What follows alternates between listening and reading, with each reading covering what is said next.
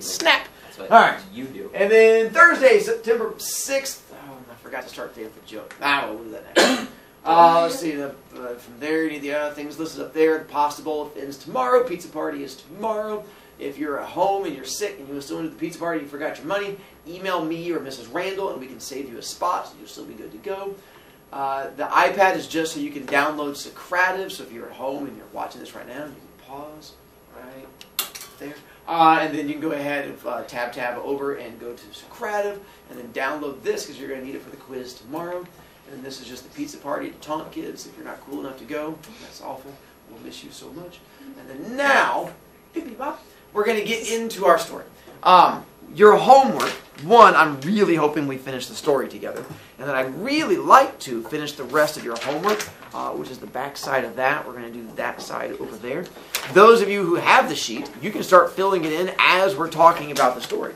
If you have a pencil, that'll probably make it easier in case you make mistakes. If you have a pen, just don't make mistakes and you'll be fine. But we'll be going through and talking about that, giving you the characters, the setting, and things like that. Once we finish the whole story, then we'll go back and sort of make sure you can do as much of it as possible. The story of the fisherman. First off, a little blurby thing at the top. I'm going to read that because it plays a big role in the story where it talks about archaic pronouns. Our story uses what are called archaic pronouns. Thee, thou, and thy. They used to be used a long time ago. By definition, that's what archaic means. It means things from a long time ago we no longer use. And they were at one time used for like teachers down to students or from bosses down to employees. And it was used to show power over somebody in one way or another. They play a big role in our story because it helps you figure out which character has power in the story as it goes through. So here, you're familiar with the words. Most likely because there is a book many of you guys have seen. Some of you have even read, many of you on a weekly basis on the weekends, that uses thee, thou, and thy throughout the entire book. That book is the Bible. Good job, kids. I'm not sure about that yet. The one with the words in there says, thou shalt not kill, thee shall not smack a squirrel, whatever it is. I don't remember all the different sins. But that's because it shows power. It's supposed to be the big guy, girl, plant, whatever you believe in, having power over you, telling you what you cannot do. Because they say, thou shalt not do a thing because you're being told directions. I can use it with you guys being a teacher. I can say, thou needs to get out thy homework, so I can come around and stamp it. If not, I'm going to beat thee with a stick. Thank you, Mr. Brovicast. And I'm like, you're welcome. But I moved from there. You could not use it with me because it would get you in trouble. If you're like, Mr. Brovicast, what is thy tie? I can't see what thee is wearing. I'm like, oh, you sassy little chug. And so you can't use it the other way because it'd be your way of having power over me. So my recommendation, if you want to have fun, when you go home tonight and you're sitting around the dinner table, use it with your parents. And just be like, oh, Mom, thy has cooked a wonderful meal. What hast thou done? You've outdone thyself. Just be like, aw, that's so sweet. And you're like, sweet. And you can just sit there and giggle maniacally and be all kinds of great.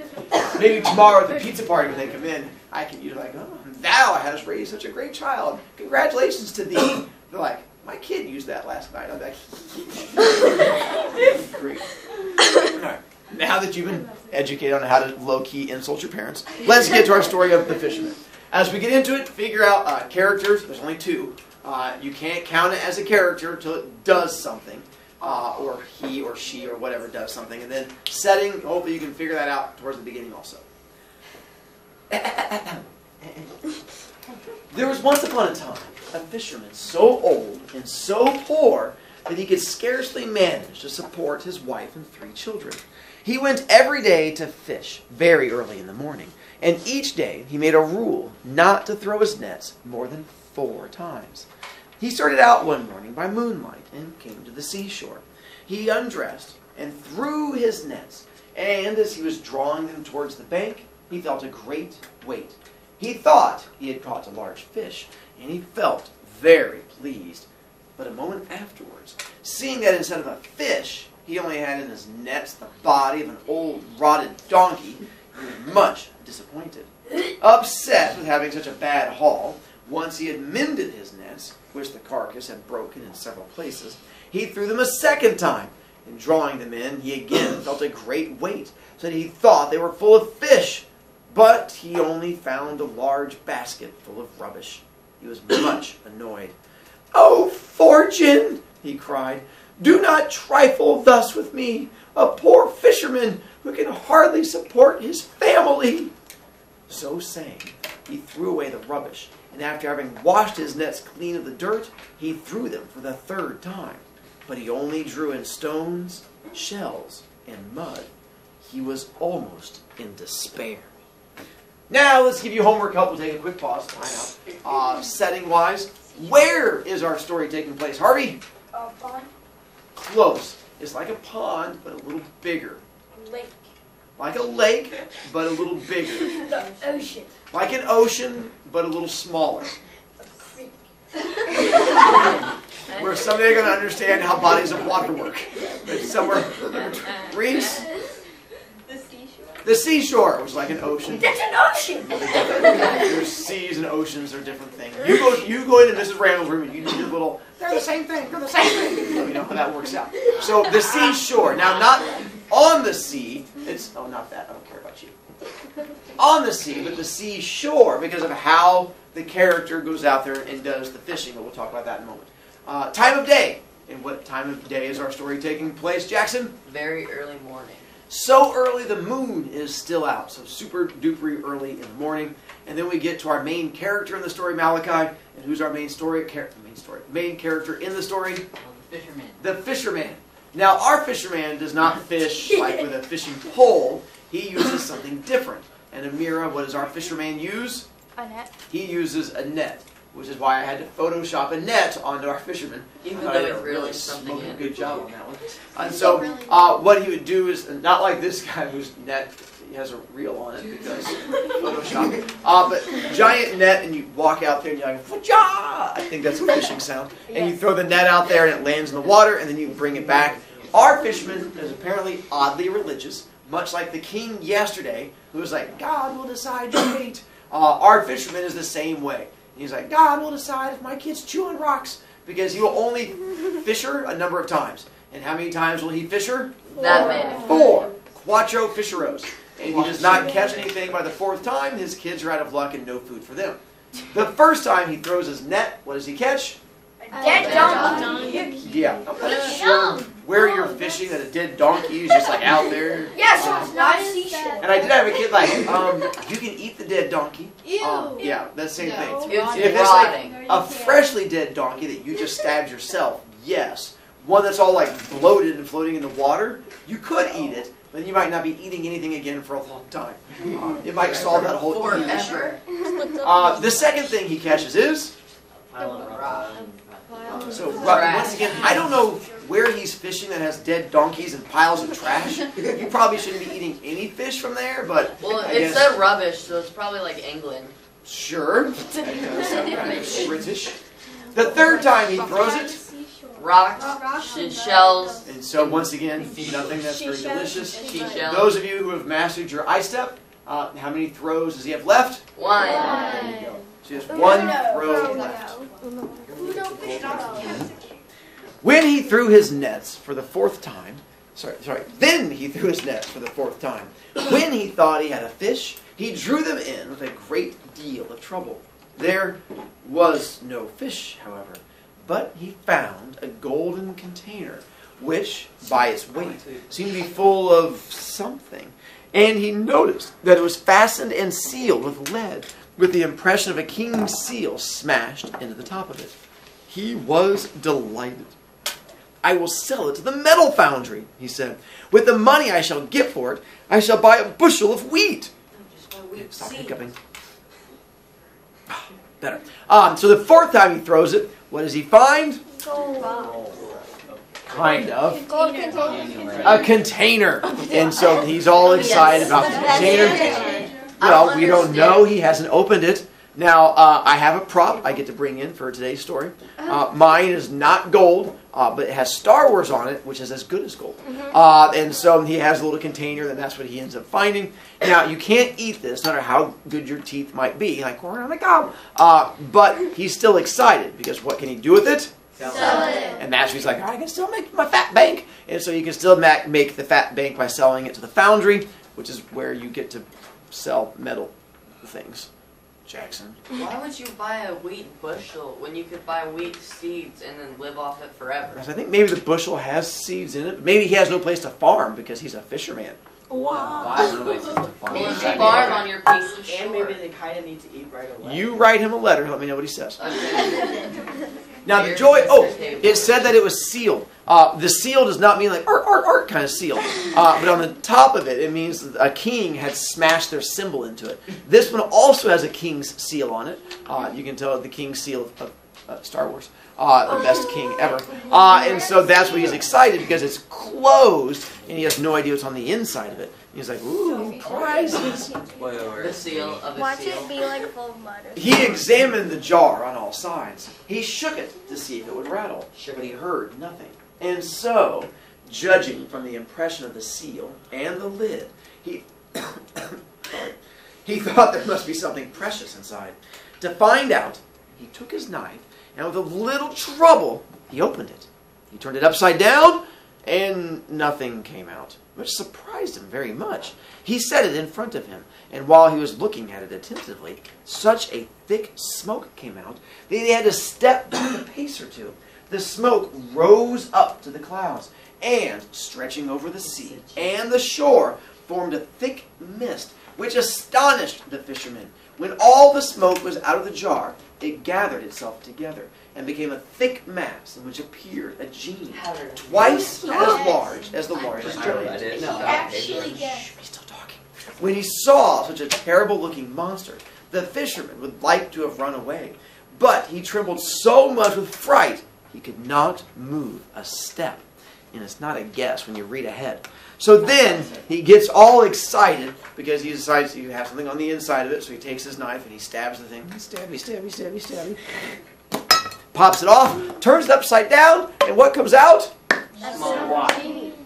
Nothing. And he's like, oh man. And he throws it down. It's like, wugga, wugga, wugga, wugga, wugga, wugga, and it stops moving. And then what comes out? Smoke. And he's like, oh, it's a smoke grenade. And he jumps back, and then the smoke grenade becomes a magical smoke grenade. And what happens with this magical smoke grenade? A giant genie. And that's where Giant Genie shows up. And the genie pops up in front of him, which of course makes him excited. That is inaccurate. Hopefully, he has read all the stories that you have, because what happens with genies? Wishes. And there you go. And so, yes, I'm aware the picture's not completely accurate. It's Brovy art. You use your imagination. Horrible children. It's the best I could do with the clip art I had. Burke. Where's your genie? Still coming. Great. Sorry, this is where I am. Great king of the genie! Cried the monster in front of him. I will never again disobey you. At these words, the fisherman took courage. What is this you are saying, great genie? Tell me your history and how you came to be shut up in that vase. At this, the genie looked at the fisherman haughtily. Thou shalt speak to me more respectfully before I kill thee. Quick pause. Haughtily is not the same thing as haughtily. Like H-O-T-T, that's a whole different thing. Haughtily is where you think you're all that in a bag of chips. Where you think you're super special. Like when you try to talk to that one kid in the lunchroom, they're like, no, look at you and look at this. That's not happening. That's haughtily. So similar, but just different. So it's like talking to you. Yeah. I try to talk down to you guys all the time. Like, this is me. That's not going to happen. Yeah. Before I kill thee. Alas, why should you kill me? Cried the fisherman. I just freed you. Have you not already forgotten that? No, answered the genie. But that will not prevent thy death. I'm only going to grant thee one favor. That is to choose the manner of thy death. What have I done to you? Asked the fisherman. I cannot treat thee in any other way, said the genie. If thou would knowest why, listen to my story.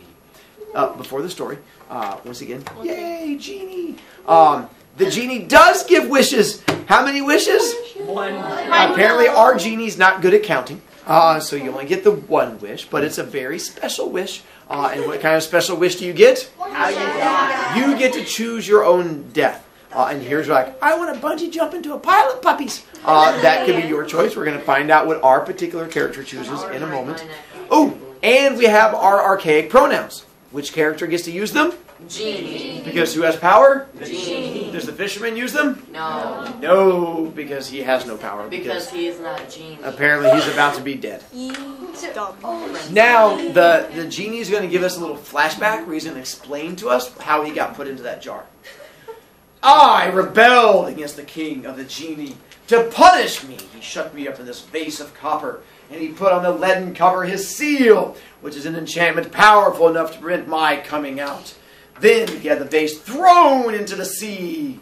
During the first period of my captivity, I vowed that if anyone should free me before 100 years were past, I would make him so rich, even his grandchildren would not be able to spend all his wealth. But that century passed and no one freed me. In the second century, I vowed that I would give all the treasures in the world to my deliverer. But he never came. In the third, I promised to make him a potent king, to be always near him, to grant him 3 wishes every day. But that century passed as the other 2 had done, and I remained in the same place. At last I grew angry at being captive for so long, and I vowed that if anyone would release me, I would kill him at once. I would only allow him to choose in what manner he should die. So you see, as you have freed me today, choose in what way you will die. I told you, stressful voice. 1, how did our genie get put into the vase? By the king. Hawaiian? The king was punishing, right? What The king was punished. The king of the genie, to punish him, put him in a vase. Yes. Words, they're tough. So essentially, he got sassy and got grounded. Yeah, that. Much like when you sass your parents, like, I'm not going to eat this, that's a pile of goo. And they're like, to your room. You're like, I don't care anyway. It's the same idea. He got grounded, but instead of being grounded to his room, he got grounded to a little jar. And how long has he been grounded in the jar? 5 centuries. I think it's like 300 years. No. 400 years? Math. And so 400 years he was entrapped in there. And he used to want to be nice. He's like, let me out. I'll give you all kinds of good stuff. But nobody lets him out, so he gets grumpy. That's what happens when you guys get grounded. And so the same thing happened here. The fisherman was very unhappy. What an unlucky man I am to have freed you. I implore you, spare my life. I have told thee, it is impossible. Choose quickly. Thou art wasting time. The fisherman began to devise a scheme. You guys know what a scheme is? Yes. It's a master A plan. plan. All right. A scheme. All right. Since I must die, before I choose the manner of my death, I ask you, on your honor, to answer me truly one question. The genie, finding himself presented with such a positive response to his command, trembled and replied, ask what thou wilt, but make it quick.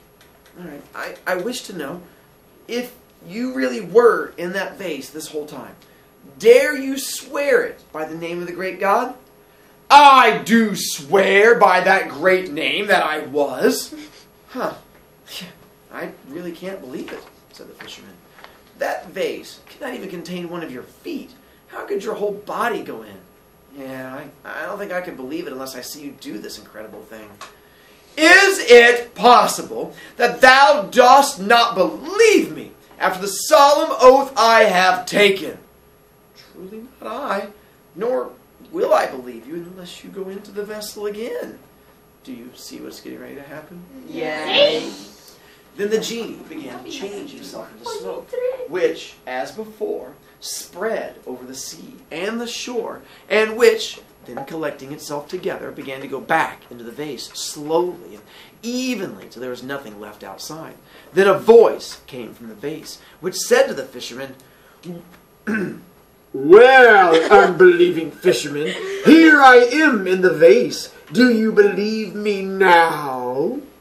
The fisherman, instead of answering, took the lid of lead and shut it down quickly on top of the vase. "Oh, genie, now it is your turn to beg my favor. But I shall throw you into the sea from where I took you, and then I will build a house on the shore to warn fishermen who come to cast their nets here against fishing up such a wicked genie as thou art, who vows to kill the man who frees thee." At these words, the genie did all he could to get out, but he could not because of the enchantment of the lid. Then he tried to get out by cunning. "Open the vessel. Give me my liberty. I promise to satisfy thee till thy own happiness is fulfilled." "Thou art a traitor," replied the fisherman. "I should deserve to lose my life if I were such a fool as to trust thee." "If I trust myself to thee," continued the fisherman, "then I am sure you will surely betray me again in the future when it suits your needs. No, you shall forever remain encased in this tomb." And there we stop. Wow. Ooh, our archaic pronouns changed. How do the archaic pronouns change? The fisherman. Why does the fisherman use them? Yes. Now he gets to be sassy, do a little sassy dance, like, "Oh, who's using the pronouns now?" And he gets to sass him back because now he gets trapped in there. The fisherman's the one that's not. Yay. And now they're like, "Oh man, that genie was so stupid." I agree. Which is why we get to describe our characters. So now let's give you answers on the homework, because whatever we don't get done becomes homework, and we're going to try to make life easy. So characters. We have two. Who are the two characters? The fisherman and the genie. There you go. Fisherman, genie. Now, once again, on your descriptions, it cannot be one that works for both characters. Because I had a kid earlier go like, "Can we call the fisherman old?" I'm like, no, because that could apply to both of them. Because the genie's been around for hundreds of years, so find a thing that does not work to both. So, Mika, fisherman, Poor and hungry. that would work for me. I did religious and poor, but there's any number of things that can work as long as it does not apply to both. And for our genie person, what can we use to describe our genie? Reese? What? I was going to say kill the fisherman. Yeah, because that would definitely not apply to both of them. I went for mean and not smart, but Unless one fisherman kill just the doesn't fisherman like could being work. born. Hawaiian. I have the best one for the genie, okay? So, all that and a bag of chips. He does think so. Although he loses that bag of chips at the end. He's barely a soft pretzel. Nope. For our setting, for the win. At the very beginning of it, we figure out 2 wins. Kind of 2 wins. Huh. Johnny, Centuries ago. works for me. I did a long time ago and early in the morning. For the where, I'm going to give you one and then see if you can figure out why I said it. Middle East. I put it down as one of my wares. Why would I put that down as one of my wares? Harvey? Because they have a king in the Middle East and we don't. That's part of it. They also have one in England and Spain. No, they have a queen in They England. used to have a king after this took place, fancy pants. Once again, you accept me being right. Roger, Roger? Okay, this is a long shot, like far-fetched. Okay. So like I was thinking of like Aladdin, and is it that aren't Aladdin from like the Middle East area, and that's where I got like genie from. Prince Because of the whole idea of the genies and the fact that we don't normally we don't have genies around here. I have 3 in my basement. And so I figured that's where most likely the story would be coming from, because the genies are more of a Middle East kind of area. And then after that, the other where does it take place? Seashore. Not to taunt the kid again. But on a beach next to the seashore kind of area. Definitely a pond. Now for the plot. Well, one, at the very beginning of it, hopefully we can figure out that one. So at the very beginning, Uber, how does our story begin? And how many times does he go fishing? I put all of that together. Fisherman will only toss his net 4 times. So I put that as our beginning stuff. And then to go to the very end, Cooper, what's the very end of our story? How does it wrap up? He captures the genie. Works for me. Fisherman tricks Genie back in the canister. Excuse me. Now the trick is, we only have 3 more lines to cover the whole rest of the story. It becomes like, what are the important things we have to have in there? So we know Fisherman will only toss the net 4 times. So what's going to have to eventually happen at some point in there? Jackson? Genie explains himself in the middle. I can see that. Ryan? He finds the genie pops out of the lamp. I can see that too. Roger? For number 2, he finds the container. Would work. And what's inside the container? The genie. I'd probably agree with that too. Let's see, what did I put for number 3? So the 3, so I put, the genie popping out of the container is number 2. What's number 3 going to be then? Genie tells a story. Oh. Mine's a little once again, yours can be different. That's fine. The joy of opinions. So I put Fisherman will only toss net 4 times. Fisherman discovers Genie in canister. Then number 2 is going to have to be... The bell. Continued. I guess we'll never know. Now you get to figure it out on your own. It becomes homework. Why would you do that? Because I told you ahead of time. It wasn't a surprise. I didn't pull like a rabbit out of a hat. I told you at the very beginning there was a rabbit.